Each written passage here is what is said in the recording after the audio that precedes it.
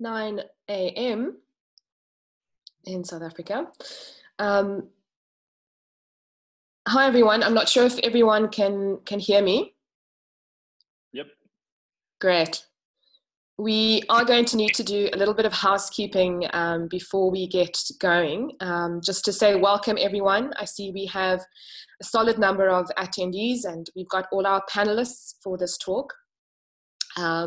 This is part of our Civic Tech Innovation Network 2020 CTIF conference, which we've now had to take online for very obvious reasons to everyone around the world. Perhaps before we get going, just a little bit of housekeeping. So as a start, if I could just bring everyone's attention to everyone's screens, there's a slightly different platform or slightly different layout to what normal Zoom sometimes is. So if everyone could be sure that they've got their chat box open to the right, and in particular that all our attendees on the call have their Q&A, are aware where their Q&A box is. So on my screen, the Q&A is at the bottom of the screen, bottom of the box, and it's the middle one, or certainly the one after the participants list. There's a Q&A one there. So if you could open that, or be sure that you know where it is for you to type any questions you have to our panelists and throughout the course of this session. To our panelists, yeah, we'll also I'll be fielding those questions as we go along. If I could also ask that at any point, if anyone's not speaking, that they could be sure to have their mics off, but I see that everyone does have their mics off at the moment, or muted while they're not speaking.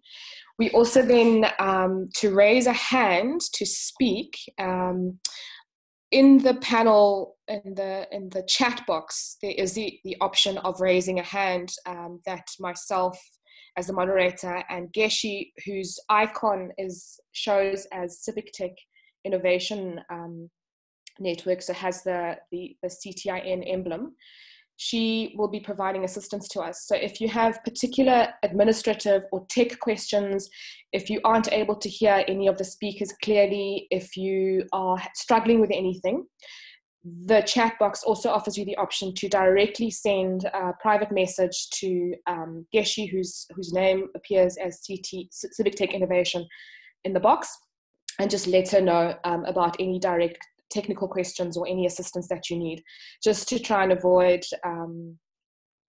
any disruptions as far as possible. And again, please feel free to capture the questions as we go, any ideas, any thoughts in the Q&A box for everyone. Great, so I think housekeeping is out of the way. We can get closer to the meat of our session. What we have today, as I said, is part of the Civic Tech Innovation Forum Conference 2020. And one of the reasons, one of the effects of COVID-19 has been the need to take our conference online.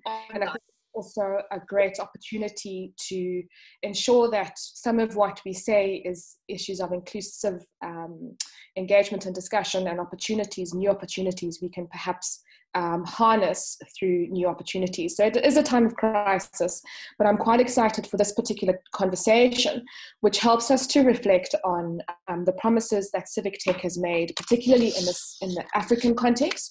And the session is entitled Civic Tech 2020, and our speakers, quite excitedly, are based in, or are physically at the moment, in Nairobi, in Johannesburg, in Kampala, and Grahamstown, where I am.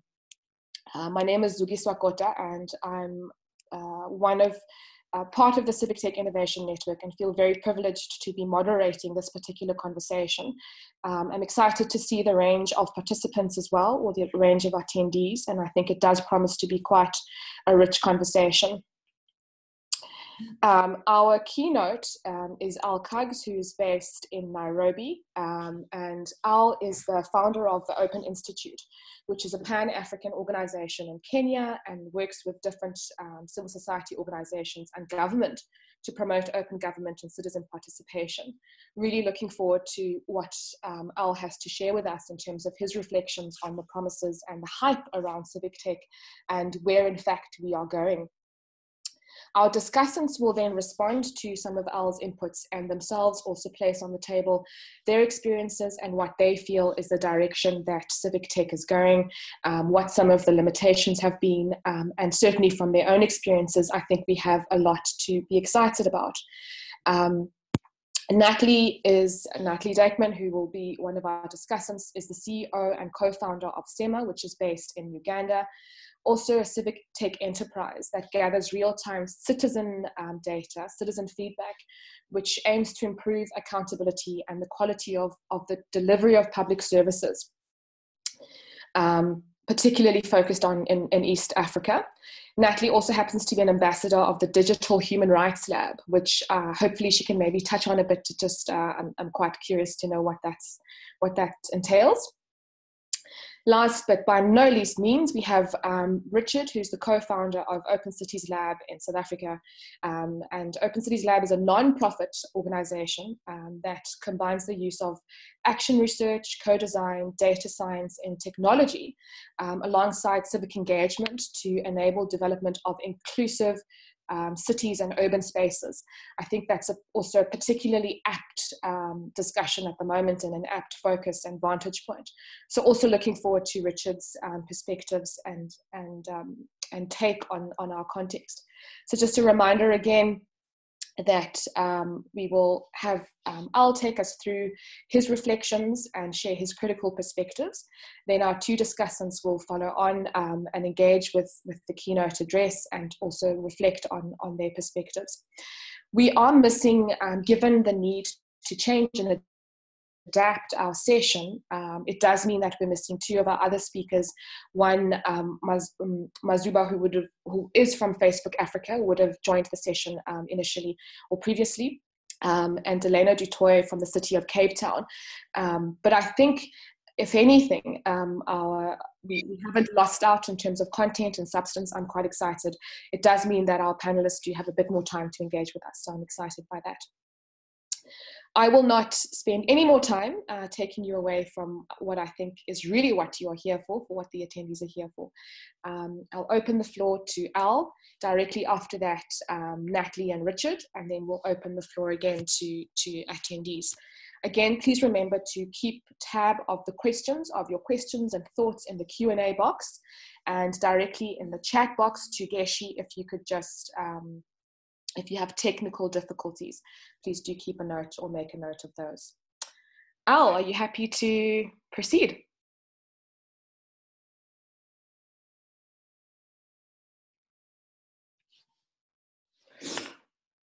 Okay, I'm not sure. Okay, I see Al's unmuted.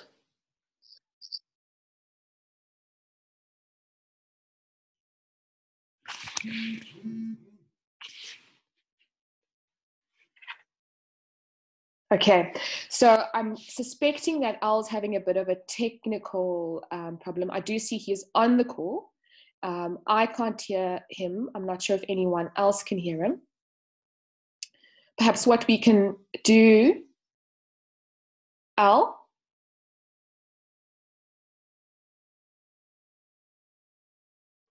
Okay, I do see that others are also, okay, great, there we go.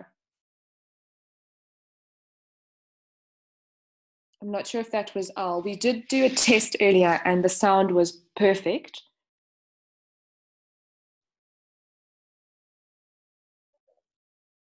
Can you hear? Yes, Al, we can hear you. I can hear you in bits and pieces, but you do seem to be breaking. I'm not sure why. Can you hear me now? Perfect, great. Are you able to hear me? Good. Okay. Hi, everyone. I hope that I can be heard in this technology. But this is it's a really great pleasure for me to be here and for me to be joining you on this platform. I think this is probably my first online panel that I have been participated in. I'm not sure that I've participated in online meetings, but I don't think that I've participated in a panel before. So I think the thing that I've been asked to speak about is the question of civic tech and maybe how it has lived up to its hype, how it has exemplified its promises, how it has responded to the needs that it promised to respond to. By way of history, I currently run the Open Institute, but before that, I have a rich history working for the people. I have worked in government here in Kenya and for various other nonprofits before I joined the Open Institute. And in that time, I have had the opportunity or the good fortune to have been involved in at a high level in British. I've had the opportunity or the good fortune. I think in Kenya it started in I am the people. I have become Savannah. And in that time, I remember around the continent came a lot of very interesting, I think, a promise to be solving a lot of known as very interesting problems. There were tools in that time that were meant to solve problems like give people the power to force the government to provide at high level aid services. In this, I have in particular that were given a lot of these tools, but I know that many of you who remember me will immediately. I mean, who remember interested? If you can just throw them in the chat as I'm going. There were tools involved getting citizens to report, say, potholes, to report, and that sort of thing. There were other tools that existed for purposes of mapping. There were tools that were built for elections and so on. The idea of civic tech was such a promising one because of the fact that everybody came from the perspective to solve problems, and so there were a lot of hackathons that were put together to allow developers to build stuff that meant for people. There were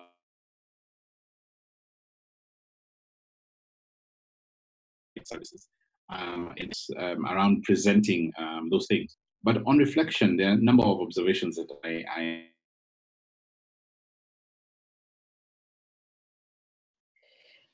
Hi, Al. Particularly in mind, high level, of course, because of the time. And I'm hoping that.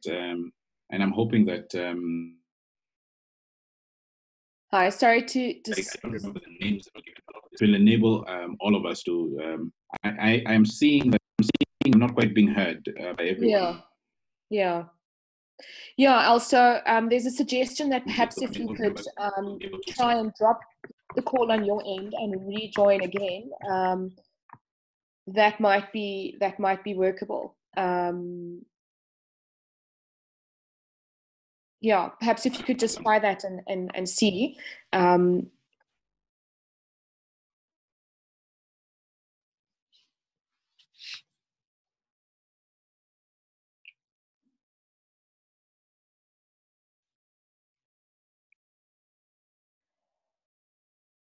Okay, so while Al is doing that, perhaps what we could also just do in the interim is to take a few notes as we go. I have been trying to take notes of what he's saying just for the purpose of conversation. In the interim, Geshi, I wonder while we are waiting for Al to rejoin us, perhaps you could share some of the next sessions, which we would have done at the end of this call. I hope that won't be too disruptive. Hi, Zuki. No, I'm happy to do that. Okay, everybody. So let me see if I can get this going. It's all an experiment. So we have other sessions like this that are going to be coming up. I'm just going to share my screen just now with you to talk about what the next ones will be. Let's see how this works. Okay, I hope you can all see my screen. And so today's the session with Al. Hopefully we'll have him rejoin us just now. And if this works, tomorrow morning we'll have at the same time a second session. Sorry, these I guess are just flying through, but a second session with Craig Wing, who's a futurist.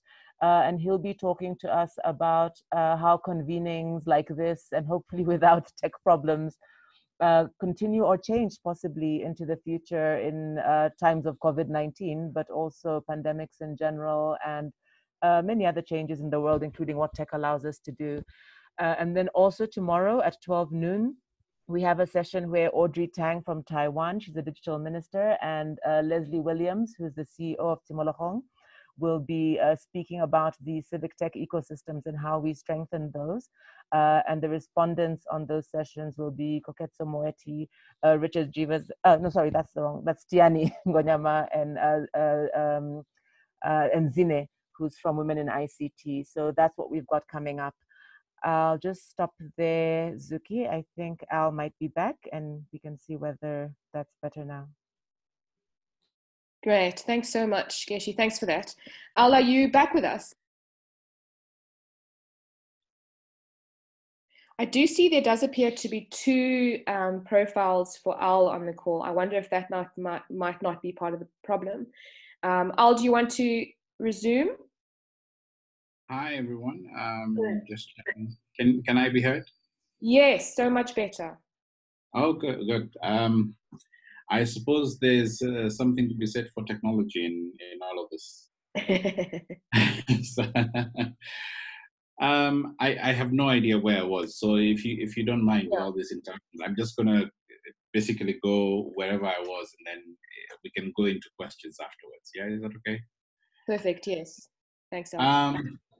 So I think I was saying that when I remember that this sort of thing started around 2005, civic tech, I mean, and I remember that at that time it was we were all filled with a lot of promise. We all believed that technology can be used to solve problems, and in particular, it can be used to bring citizens and government way closer together and get them to sort of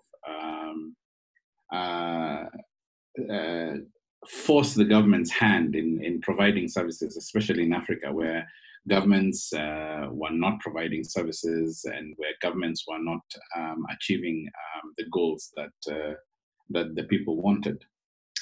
But in that promise lay a couple of things that then I want to make known. Is that my own observations, and I'm willing to hear what everybody else has to say about this, but my own observations is that number one is that a lot of civic tech in that time was driven by donors. We saw that, where donors had a lot of drive around supporting civic tech engagements. We saw a lot of hackathons then costing $500,000. I remember attending a hackathon that had about 150 developers, but that was funded for about $500,000. I saw tools that were built in that time that were funded up to $3-4 million for web tools. I saw a lot of wastage. I saw, developers being flown up and down and that sort of thing. And I remember that by 2010, 2011, 2012, we started having conversations around, okay, so we're building all of these tools, we're building all of these things, but the one thing that we're not seeing is that we're not seeing usage. We're not seeing people being aware of them. And this now led to the hype part of it. As skepticism of the tools grew, we started to see a little more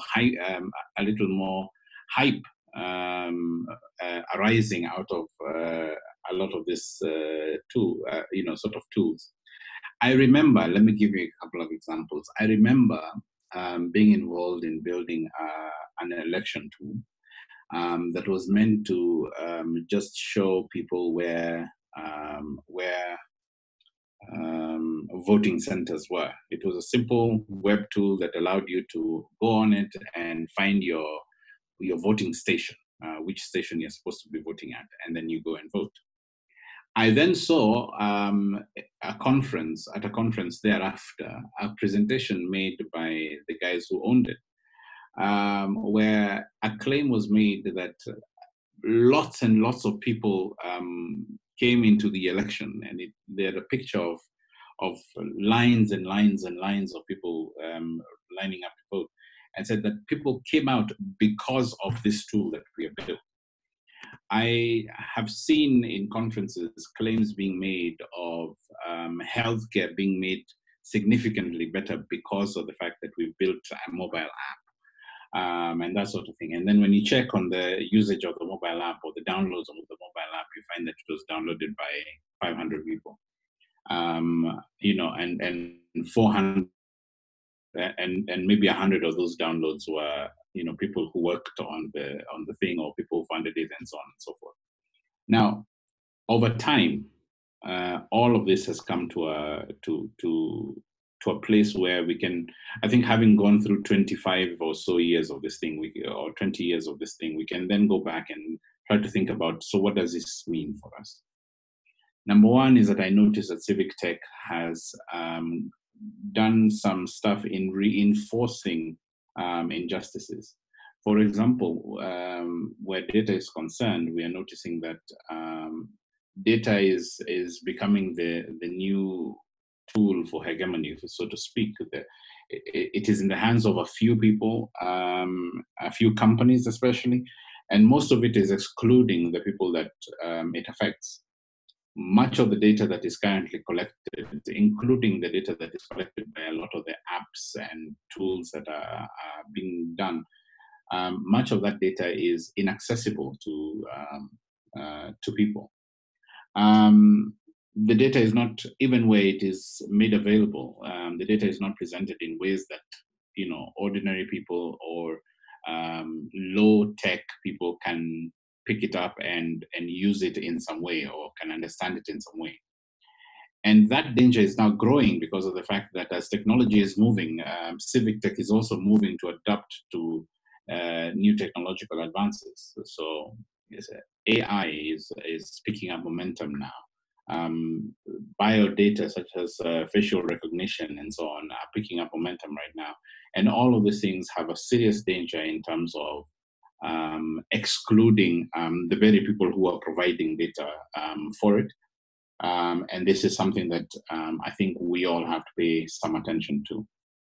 Now, when donors who are the biggest drivers of Civic Tech left, for example, when donors said that they're no longer funding hackathons anymore, hackathons died down to a trickle. We don't see hackathons as often as we used to at one point.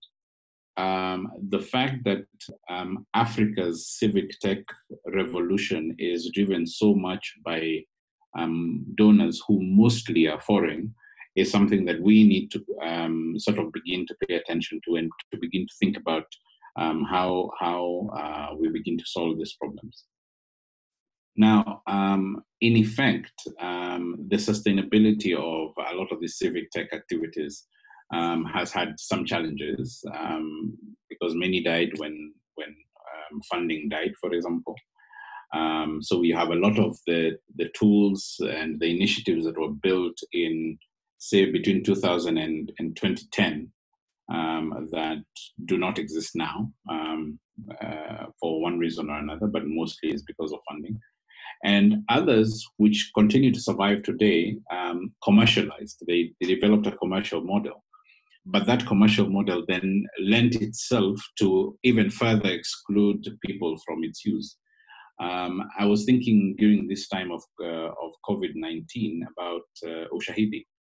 And when I went to the Ushahidi website, I found that, in fact, Ushahidi is now is a commercial tool.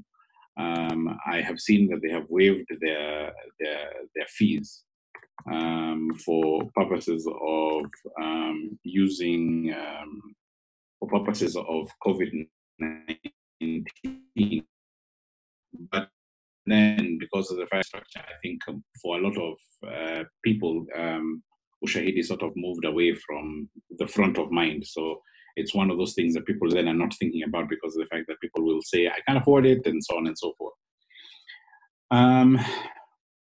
Going forward, I think we have a couple of things that we have a couple of things that we probably need to think about, and I hope to discuss this with you. Number one, there's a case that we have to make for rebuilding faith in civic tech, but in Africa. A very big part of rebuilding that faith is that civic tech has to be built with the users in mind. I know this is something that has been said over and over and over again, but those of us who have been working on this for a long time then recognize the fact that a lot of it has had to do with the next conference presentation. There is a case for us to actually do civic tech for civic tech's sake, for us to do it for purposes of the people, which means that the question of scale should be a secondary conversation. You see, a lot of donors, when they're funding these things, they're thinking about how replicable this tool is going to be in so many other places. And the fact of the matter is, at the Open Institute, we have learned, I think in 2015, that no two villages are the same, and context matters. If I'm building something for Nairobi, chances are that even here in Kenya, that tool will not be necessarily useful or valuable in Mombasa, which is within the same jurisdiction, or even in Machakos, which is the city that is neighboring Nairobi. It is important that then we begin to think about scaling in, adding new value and adding new qualities to civic tech. I think that civic tech is most useful when it is local or hyper-local, when it is going to serve the specific needs of a small, specific group of people, rather than when it is trying to solve. It is true that some of the tech will surpass the country's borders. It is true that some of it will even be replicable in South America and in Asia and in other places. But most important, I think, is we need to probably think about how civic tech can be useful to very specific people and be okay with it not scaling up, but finding ways to scale it in. And then the other thing is, I think there's a case for us to understand the life cycle of civic tech, the life cycle of the tools and the initiatives that we build. Some of them are meant to actually have a short shelf life, and I think we probably need to start being okay with that. In the area of 2012, I think this is the final point I'll make for us to have conversation. But in the area of 2012, a buzz phrase came up, closing the feedback loop. The idea behind this phrase was, you built this tool, it is available to work. Can you get to the people who it is meant to actually contribute to it and to say something about it? I think that value is still a real value that we should anticipate. We should continue to aspire to and to anticipate its use, because citizen feedback is going to be the real sort of driving force behind civic tech. Finally, I think the one thing that should be an articulated value system from the civic tech community is this: no hype. Let us not overclaim the thing. I mean, we all fall in love with the things that we build, but let's not overclaim the impact that those things have, and let's not overclaim the impact that it has, so that then it can sort of have the real impact that it does. When we built a tool in Nakuru, we went and collected data with citizens, and what we were really trying to do is to see whether citizens themselves can solve their own problems with technology, and what is that form of technology that we can do. So we sat with them with citizen-generated data. We built a simple dashboard, very simple. The citizens told us dashboard does not work for us. So we printed out the visualizations on the dashboard and put them up on a wall. Citizens looked at it and said, so the data is saying we need a hospital. So then they went and engaged the government and they got a hospital. In some cases, that is the level at which civic tech would be useful, to actually collect data, to only do the back end of digitizing that data, of analyzing that data, and then go back low tech in terms of printing out the visualizations of that data so that citizens can make the decisions. We need to then be very clear about what civic tech can do and what it cannot do. I hope that was useful. Thank you very much for listening to me. Thanks very much, Al. That was great, and I think it's exactly the kind of input that I'm sure each of us was looking forward to. I do note that there is already one question from Isaac in the Q&A, and just a reminder to everyone to please make sure that you collate your questions. I'm going to take it straight to Nathalie now. We won't break up the speakers, so we'll go to Nathalie, straight to Richard, and then open up the floor. I will have to be quite strict with everyone, so please be sure that you do have your questions in the Q&A. Thank you so much, Al. Nathalie. Hello, everyone. Thank you, Zukiswa. Can everyone hear me well? I can hear you clearly. Yeah, okay, great. I will not put on my camera for now, but I will share my screen so people can kind of see what I'm going to say. I'm very happy to hear Al's presentation, because it really aligns a lot with what I was going to say and with what SEMA is doing. Let me just first share the screen. Here. Okay. Can everyone see this or not yet? We see it, yeah. Yeah? Okay, wonderful. SEMA, I was going to talk a little bit more about what SEMA does in line with what Al just presented about civic tech. We've started SEMA as an initiative that kind of responds to all of these issues that already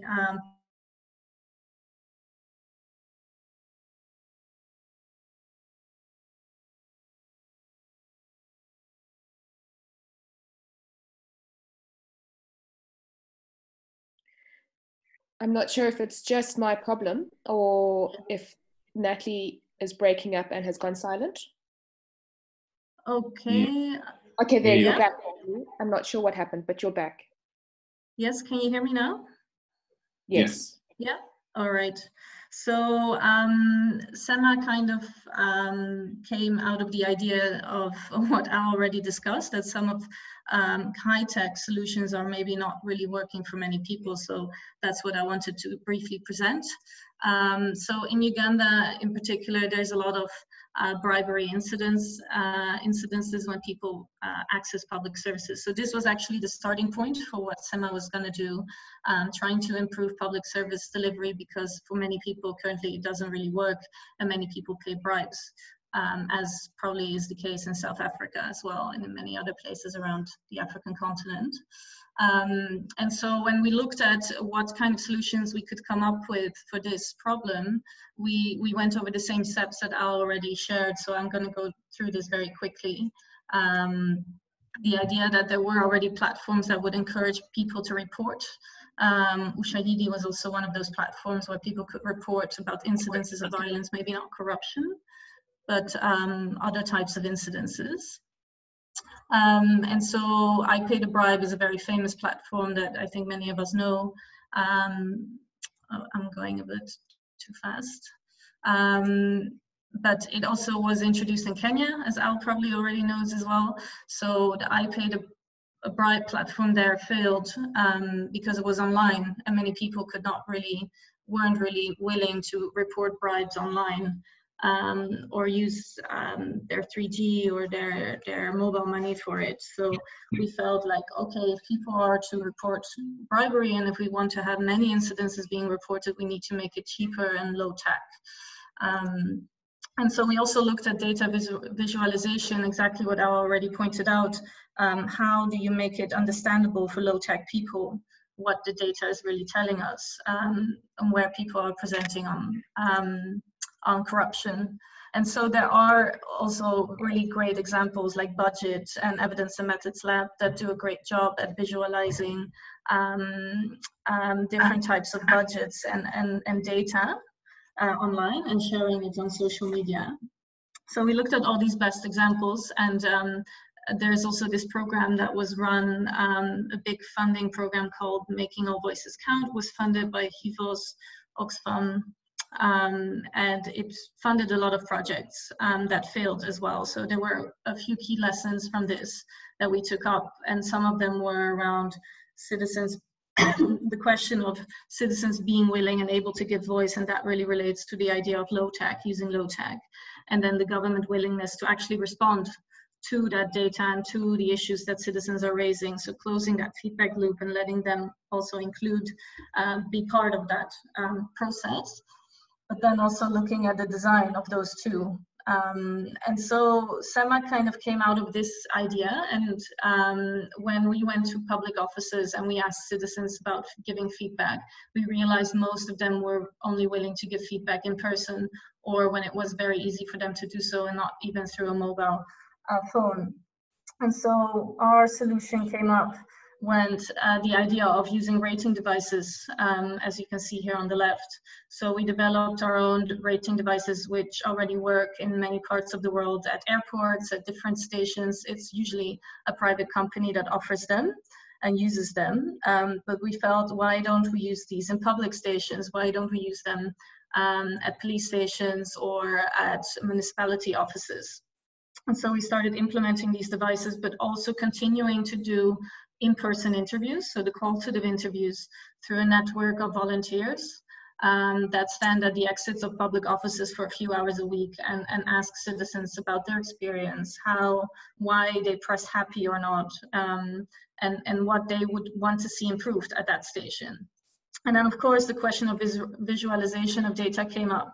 And so we decided to present the information in very easy to understand feedback reports like the one you see here, which is basically a one-pager that each station receives every month, and that shows exactly how they performed, what citizens thought of their experience, what could be improved, how many people gave feedback, what kind of issues came up. And so what we see is that by now we've distributed over 150 of these reports to different public offices, and they actually use them in their team meetings. They use them to pin them up on their notice boards, and citizens can actually see what, how they've been rated, how the station has been rated. And so the combination of this very low-key data feedback collection that allows thousands of citizens to give feedback, and making it very easy and understandable for public servants to understand the data, but also for citizens, is really what is at the core of our solution, of what SEMA has been doing. So just, I don't want to take too much of your time, but I think my main point in light of the, let's say, bigger discussion about civic tech is that I feel we should also leverage on these kind of gamification techniques. So I think one of them is not shaming malfunctioning services, but awarding integrity. A good example is Integrity Idol, which has also been introduced in South Africa. I don't know if any of you know this program, but every month a different public officer is introduced, and people can vote for their favorite public officer in the country. And it's been actually very popular. Millions of people are voting for their favorite public offices, and it shows a good example of what is good public service. And so we've also been doing this. So we are now awarding best performing stations each year, and they get a small award to improve something about their office, repaint it, or something of the kind. So I think kind of trying to let people play with these new technologies, or even if they're low tech, making people wanting to improve is what is at the heart of this kind of gamification technique.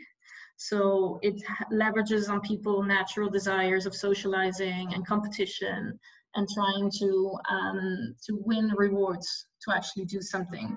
And so what we see is other kind of innovations are coming out that are playing games where people learn about bribery or about different kind of social or public service issues through playing a game.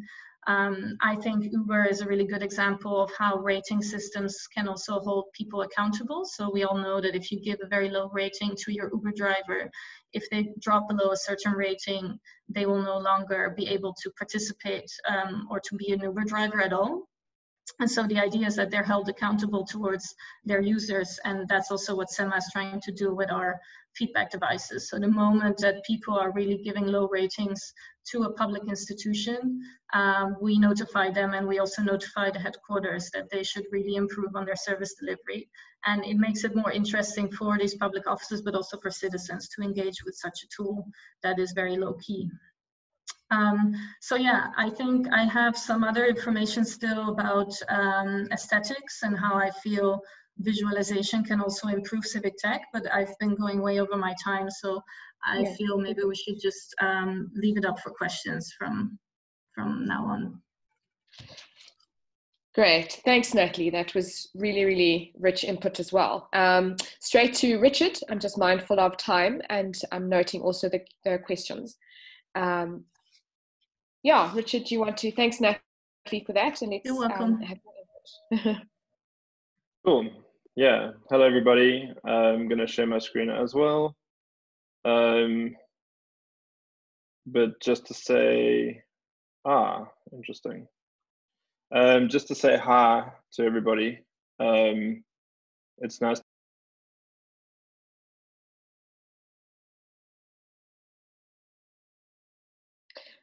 That was very strange. It looks like we lost Richard, just as he was saying it was nice to be on the call. Let's see if he joins us back. I think he might have left the meeting in error. There we go. I think we've got Richard back. Hi, Richard. Well, there's nothing quite like crashing as you start. Welcome back. Yeah. I just want to check now. Can you see my screen, everybody? Yes, thank you. Can see it. Okay, brilliant. All right. So yeah, my name is Richard Gevers. I am the founder and director of Open Cities Lab.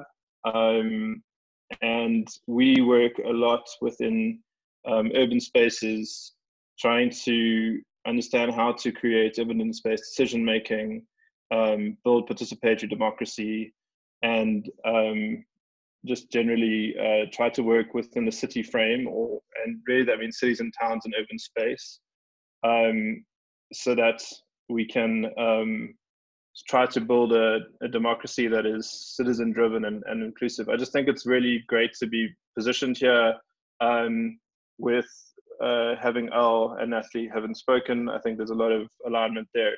A couple of key points on my presentation. There's a bit.ly link. If you follow that bit.ly link, which is on all the slides, you can get to my slides. There's a lot of links in my slides that I'm not going to be able to go through everything in the time we have. So I just encourage you to take down that bit.ly/OCL CTIN 2020, and you'll be able to get to these. So I think, I mean, to start off with my context, coming from South Africa, coming from an urban frame, and just the journey that we've been on, I think that we certainly started out, we were called Open Data Durban back in 2015 when we started, and we were very techno-optimist, open data optimist, and we're the first city-focused open data platform in Africa, I believe. And had a very strong sense that cities were the frame for impact. I think talking to what Al was saying, and even to what Nathalie was saying, I mean, one of the challenges with civic tech has been that it has been multinational or international or regional. And even at a national level, things get aggregated up to complexity, to lose complexity and uniqueness. And that really is a challenge for impact. So we've had some really good, I think there have been some really good progress in the South African ecosystem. This is not an entire list of everything that's been going on, but certainly from my perspective, you know, we've been working with South African Cities Network on a project called SCODA, which is the South African Cities Open Data Almanac, for the last probably 4 years. And we're really starting to see a very encouraging progress in terms of bringing cities into a space where they are engaging with data, engaging with evidence-based decision-making, starting to understand how to unlock and work behind the lines to get the way that they operate more efficient and data-driven. And we're starting to see cities take the initiative. We've had our first city launch of a platform called Edge, which is part of the SCODA project and allows any kind of internal city, but also citizens, businesses, organizations to access data, data stories, insights and dashboards and all sorts of stuff, all being driven by the city, which is very exciting. I'm part of a collaborative called the Future Cities South Africa program, which is being done with the UK Foreign Office and in collaboration with the metros of Johannesburg, Cape Town and Durban.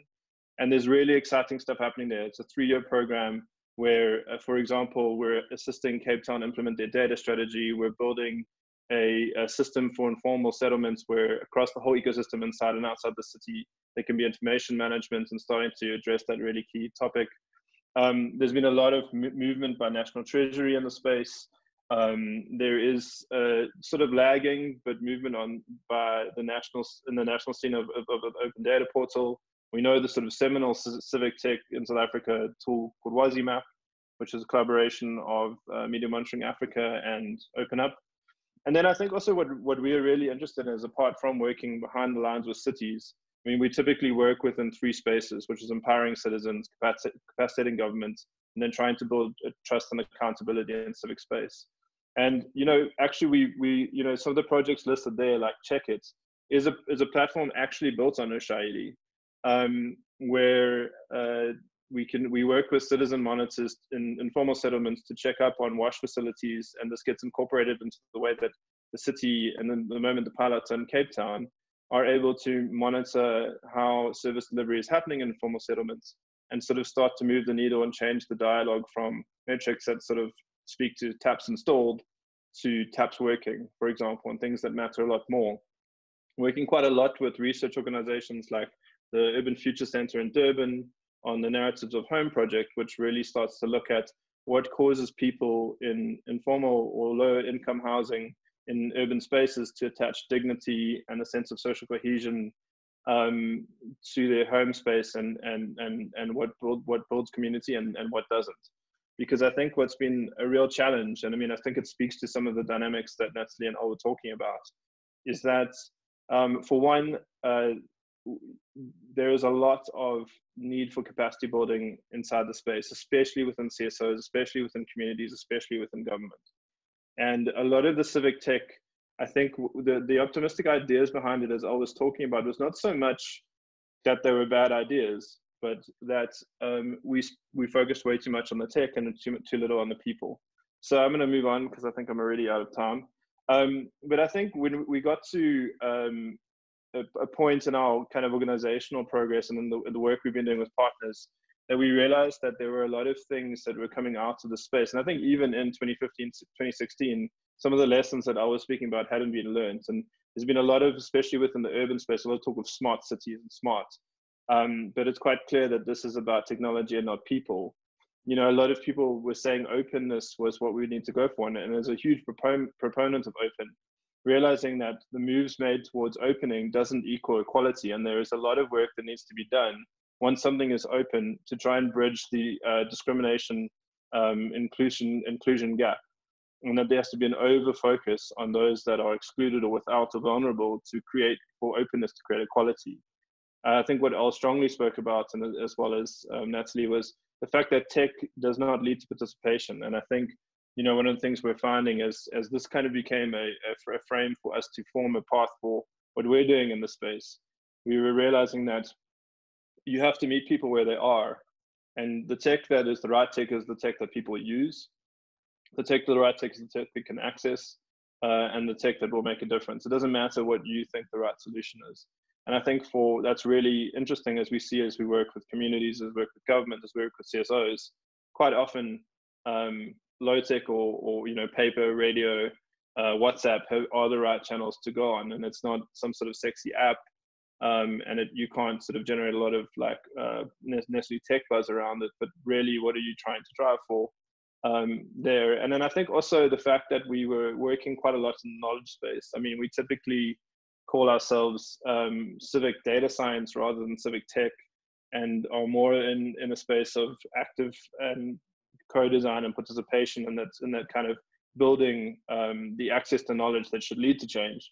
There is a lot of things that are in between opening access to information and getting some sort of impact out of it. So I think, I mean, you know, we're in this space, and trying to respond quickly and sort of sum up very quickly. We're in a space right now where I think the scene has been said very well by Al, that there was a lot of optimism that has been potentially like led to quite a bit of fatigue. I think we're in a space where privacy and personal data information, the fears around AI, discrimination, and a large, probably an extending digital divide are the space we're working in as civic tech organizations. You're obviously seeing a need to combat the rise of misinformation and the dynamics that populism is playing in democracy. Of course, COVID-19, I mean, we're going to talk about this a lot tomorrow, but I mean, a lot of what we're suggesting requires meeting people where they are, and often that's in person. And so I think there's a lot of, you know, there's a lot of dynamics around how are we going to do meaningful engagement and co-design and reach people that don't have access to technology with the space.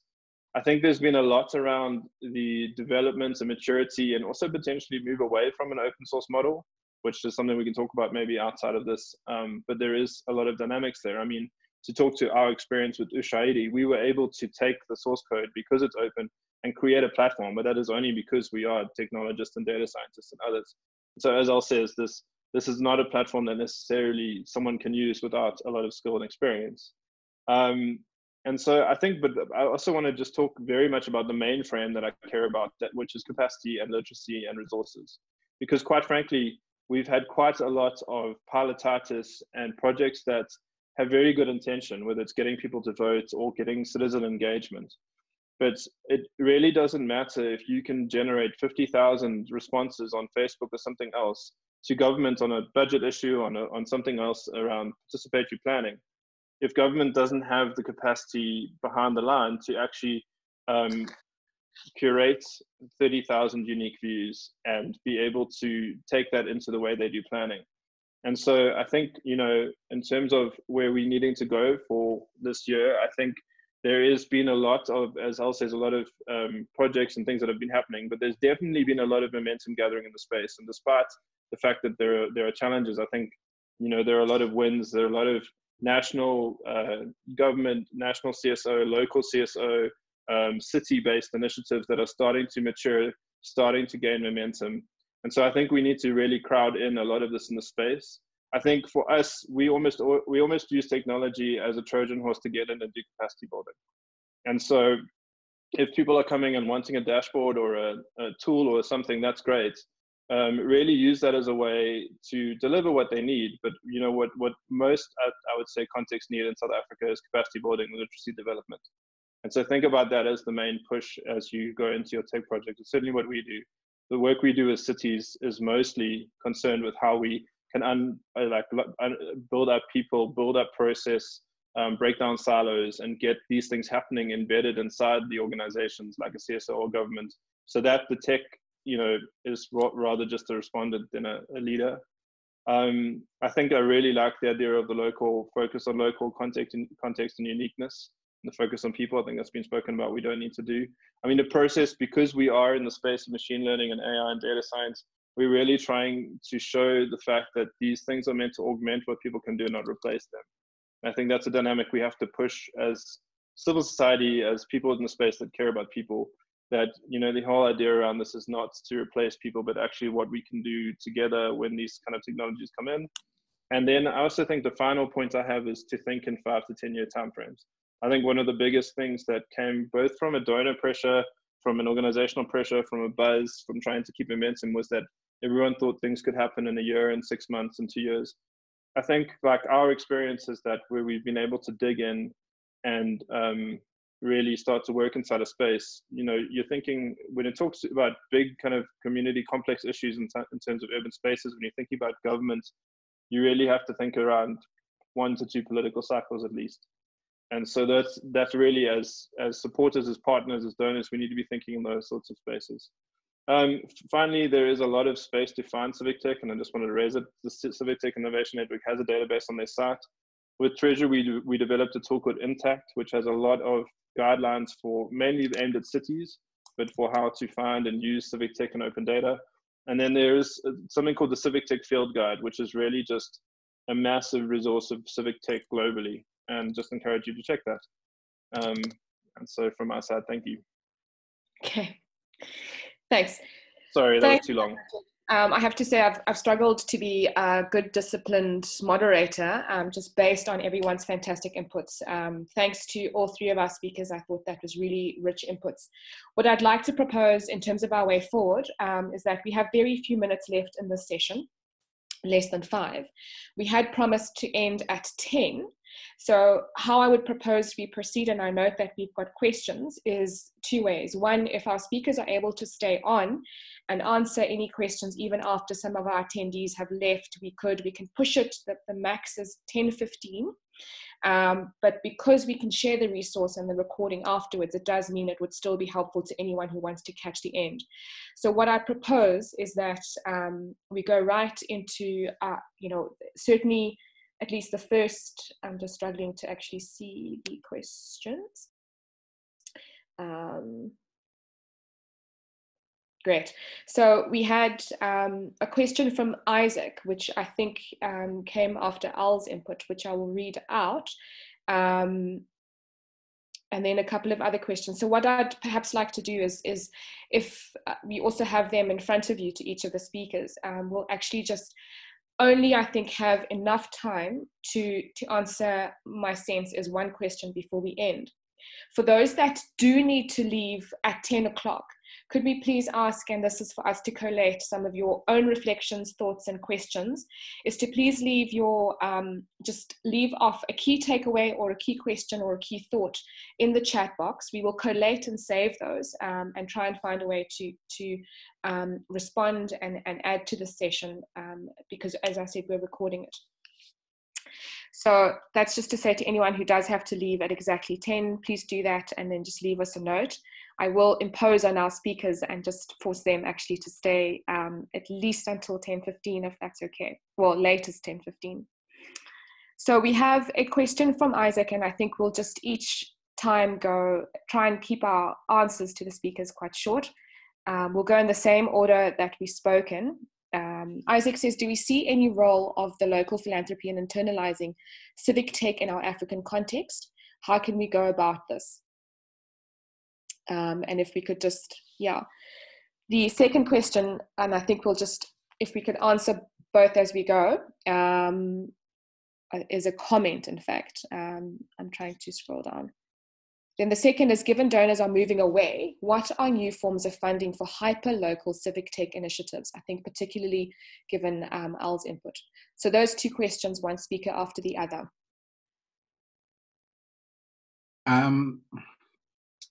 This is Al. On the question of funding, particularly in our context, I am not aware of that much local philanthropy that is happening towards civic tech specifically. I think that, and this is probably why I'm trying to make a case for us to rebuild faith in civic tech, because of the fact that local philanthropists don't see technology or civic technology as a possible solution for our problems. Our problems are lack of availability of water, lack of seeds for farmers, and so on. How can civic tech solve this problem? So we need to turn to local philanthropists and have that conversation. There's a lot of community development organizations and people like that who would benefit from civic tech, but who cannot see or who cannot connect civic tech and the real life problems that are being solved. People are attempting to solve. I think the only other thing that I would like to comment on is there's a question by the anonymous attendee that asks that, given that majority of technology projects fail outright, and many of them don't show ROI, is it that we need to be more efficient than that as civic tech? Or is it that we need funding that has higher risk appetite? The truth of the matter is, I think it's both. I think civic tech, we have a responsibility to be a lot more efficient, and we have a responsibility to try and make sure that our tools have the impact that is desired. But also we need to be honest enough to accept that whatever limited failures or successes that we have, or whatever extreme failures that we have, there's not enough discussion about the failure of civic tech to solve problems. And therefore that becomes hype, because of the fact that then people overemphasize the success and underemphasize the failures or the limitations of civic tech, and as a result, then people don't tend to work. Finally, to say that where civic tech, initiatives are concerned, it would be valuable when we define or we become clear on what success we are aiming for. A lot of civic tech ideas tend to go only insofar as to show the problem. So I don't like our civic tech collects data from patients that tells the doctor that I don't like your bedside manner, but they don't go so far as to track whether the doctor changed behavior or what action was taken on the doctor for the doctor to change behavior on his bedside manner. So we need to define what our role is. Are we just a newspaper that provides information, or are we do we close the loop to all the way into the solution? Thank you very much for having me. Great. Thanks, Nathalie. Thank you so much. Yeah, I think the questions were maybe more geared at Al, but I can share a little bit more about how SEMA is becoming sustainable, or how we're trying to be more sustainable and not just dependent on donors. And I think for us, the key thing was to provide value to the government, because we were trying to improve public services. So although we were also trying to help citizens and making the citizens' voice be heard, we felt that we should also prove our value to the government. So the way we were presenting the data, the way we were informing them, was of such value that they were willing to actually start contributing to it. So when we got our first government funding for our program, that's when donor funding became much more easy, because it showed that we were already having local buy-in. So when the Ugandan government started covering, let's say, our expenses of the devices and deployment, we could cover our overhead costs with additional donor funds that were much more easy to get at that stage.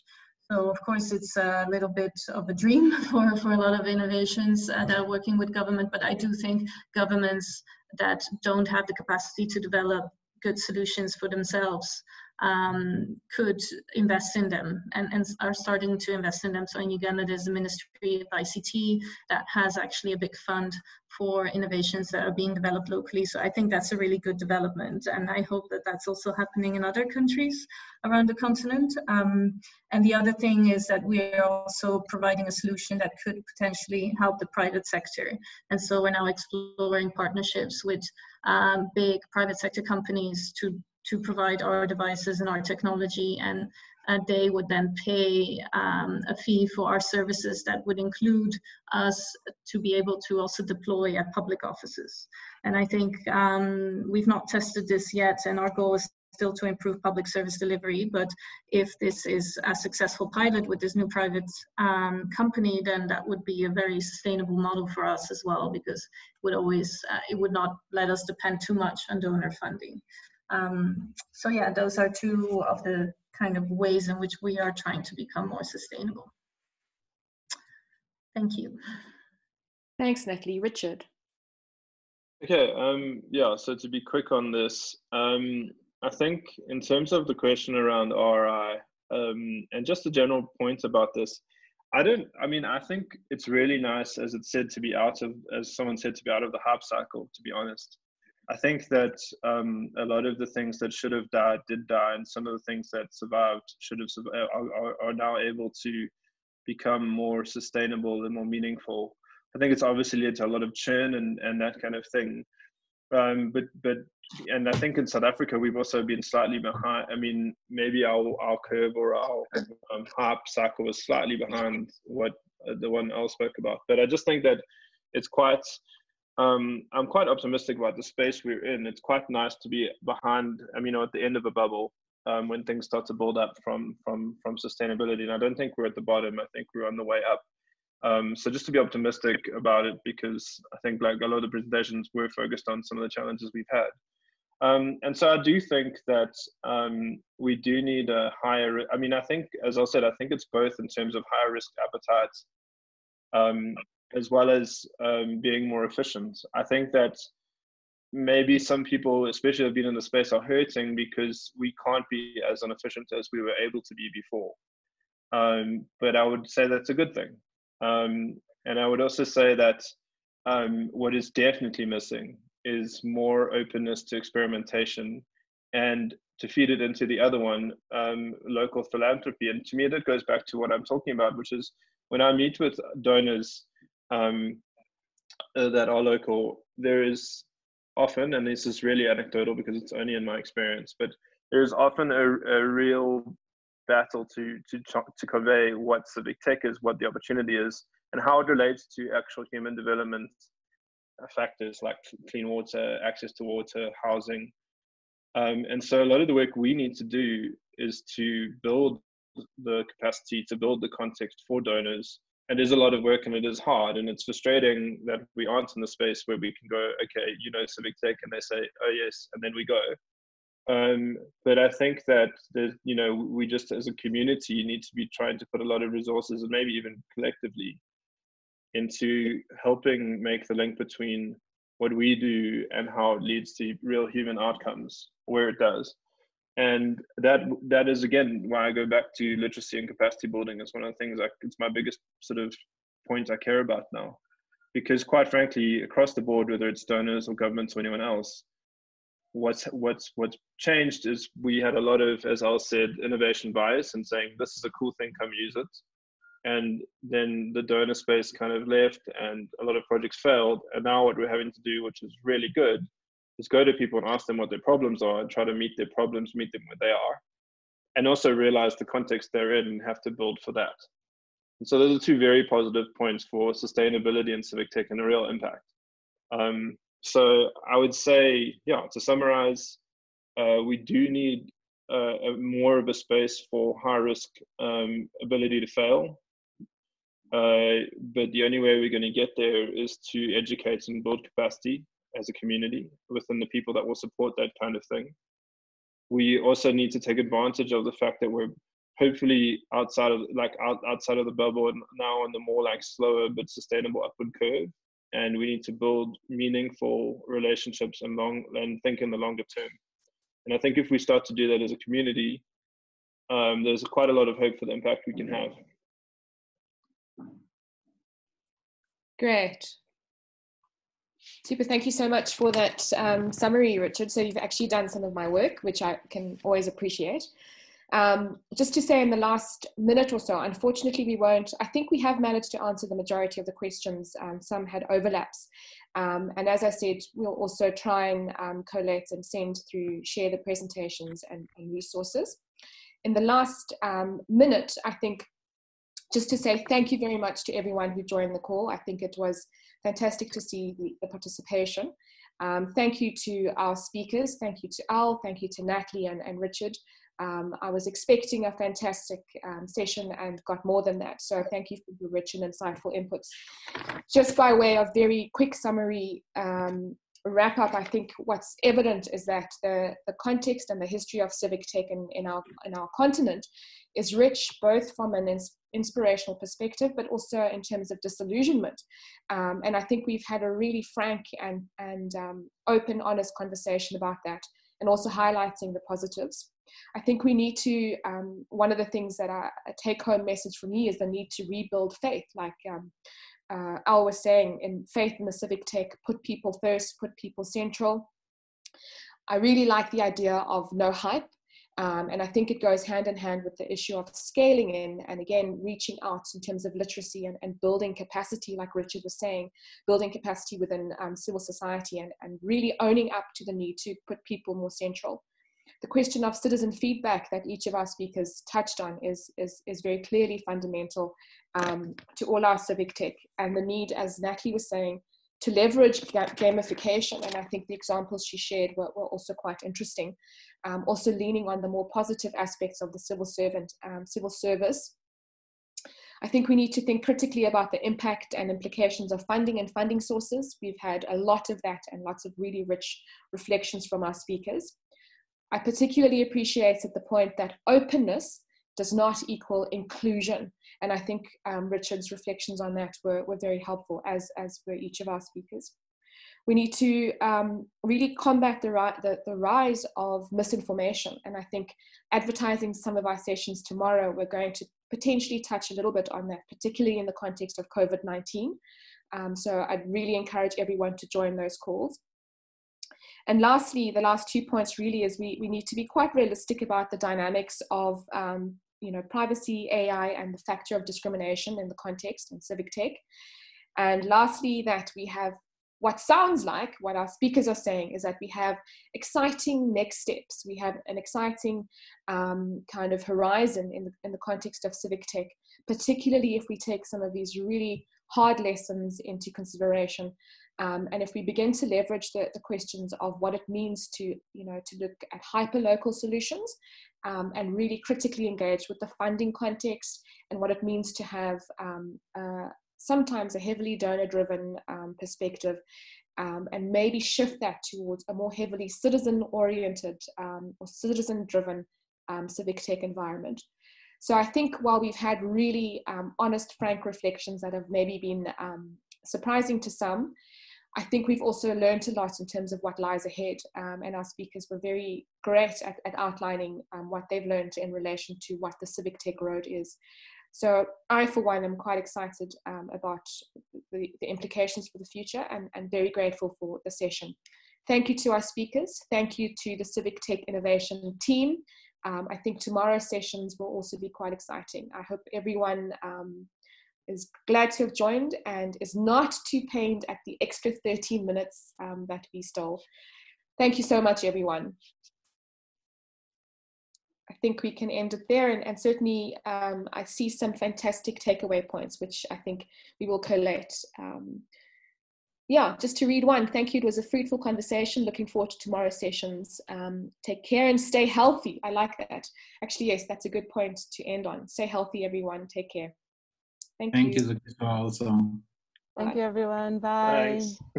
Thank you so much.